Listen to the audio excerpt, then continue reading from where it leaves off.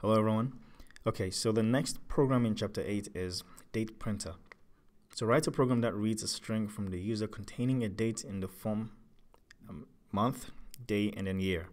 Okay, so it should print the date in the form March 12, 2014. So it's going to allow, the program is going to allow the user to type in the date in this form, and it's going to display the date in this form. All right, so let's start. So I want us to create this program into functions. So the first function I want us to create is a function that's going to take in a user's date in this form, and then change the format to this form. So I'm going to define a function. I'm going to call it change date format. Okay. And if it's going to change the date format, then it needs the original format. It needs this original format. Okay. So I'm going to define a parameter to represent that format, because when you call this function, you need to provide that format, this old format, so this function can change it to the new format. So I'll call this, I guess, original, or let's just call it user date, right? Because it's just going to be a regular user date, right? And so I'm going to call the split function on this other, the split method on this value here. So the date we know is going to be in this format here, right? So I'm going to call a split format on it. Sorry, the split method on it. I'm going to refer to this date, okay, string, and I'm going to call split. And I want to split by this, the forward slash.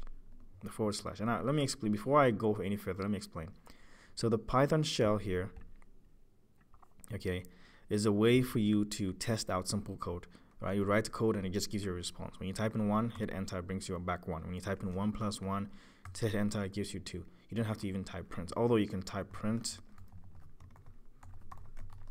say 1 plus 2, and it says 3. So the Python shell is a nice, quick way to test out your code. It doesn't affect this program. It doesn't. It's just a quick way for you to test things out.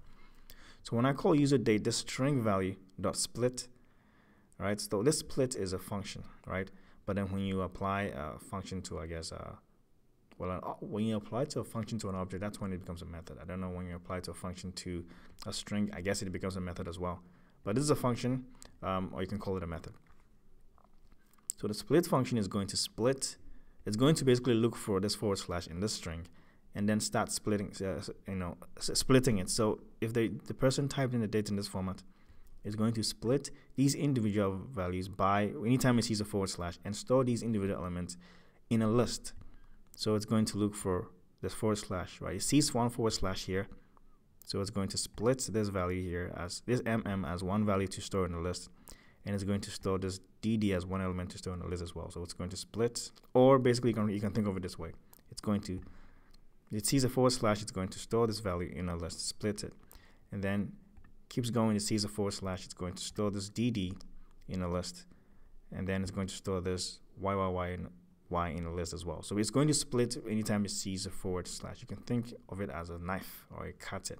In order to see it in action, let's test it out in the Python shell. So I'm going to define a date value in that format. I'm going to type in, let's say, December, 25th, okay, 2018. This is Christmas, right? So I'm going to store that date format, that original format, in this variable, and I'm going to print out date.split. And I want you to split by this forward slash. When I hit enter, it creates a list of these individual elements. So it'll split anytime it sees a forward slash. All right, it will split it. So it's storing these values because there's a forward slash, so it split it and store this value here. And it's stored forward slash, so it split it here, and then it stored 2018 here. So that's what it's doing. It's separating these values anytime it sees a forward slash. Okay, it's cut. You can think of it as a knife. Okay. So store these values in a list. That's important to know, right? In a list, each individual element values in a list. So when we call user date.split, let's go back to debug.io. When we call user date.split, the month is going to be in a separate. It's going to be a separate value in a list. The day is going to be a separate value in a list, and then the year is going to be a separate value in a list. So first of all, we know what's coming back, or what is going to evaluate into a list. So let's call it user date values, okay, in a list. We can call it that, right? Now to access, let's go back to our Python shell just so I show you. To access the individual elements in that list, we can refer to the list, okay, and then you can use their indices or their index, right? The first element will have an index of 0. Second element will have an index of 1. This element will have an index of 2, right? You can use indexes to access these elements. Right? There's no way to target the name, but when I go press the up arrow key to go back to my last command, date.split using the / is what gave me this list, and I can access it using the square bracket and index 0. This looks like bad. It looks kind of not bad syntax, but it looks kind of rough, and I don't want to confuse you. When I hit enter, it says 12 because I'm accessing in this list here, because this is what gave us this list. I'm accessing the first element in this list, and that's why it gave me 12. When I hit the up arrow key, I type in 1, it's giving me the element 25. Up arrow key, hit or type in index 2. This is index 0, index 0, index 1, index 2. It's going to give me 2018. But like I said, this syntax is a bit rough, and I don't want to confuse you. What you should know is that this value here is going to be a list, right? And if you wanted to access the first element in that list, you have to use an index 0. That first element is going to be the month, right? So if I refer to this list here, accessing the first element with square brackets and index 0, that's the first element, so it represents the month. I can store that in a variable, right? That value is going to be the user date month value, right? And then I can do the same thing to get the day value. And the way I do it, I'm going to make a let's just refer to the list here. So user date values in the list, I'm referring to the second element with index 1, right? First element has index 0, second element has index 1, and that is going to be our day user date day value, right? So user date day value is going to be equal to that value. And then the year value is going to be stored in index 2, so 0, 1, 2. That third element is going to have index 2.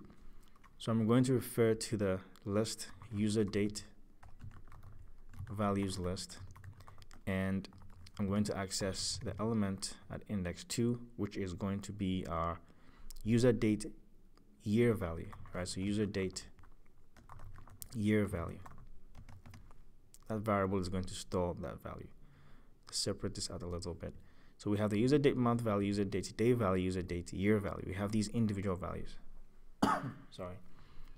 And then let's see here. We can do all of it here in one, or we can return. We can actually let this function return these individual elements, right? So once in Python, you can return multiple values. So I'm going to return multiple values by using commas to separate them. The first value I want to return is the user date month value. I want to keep the same format. I'm going to use commas to separate them. The next value I want to return is the user date day value. And then the next value I want to return is the user date year value. So I'm returning 3 values separated with commas. Now, when you call this function and you're receiving these values, you should also have 3 variables to receive these values that are coming respectively. The first variable you have to receive the first value. So the first variable you have, okay, outside of this, when you call this function to receive these values, is going to receive the first value you're returning here. The second variable you have to receive these values is going to receive the second value you're returning here, and so on and so forth. But you see it in action, so just hang in there. So we're done with this function. It's going to take the user date, get the individual values and return them, right? So let's create our main function. So in most programming languages, the main function is where you write your program.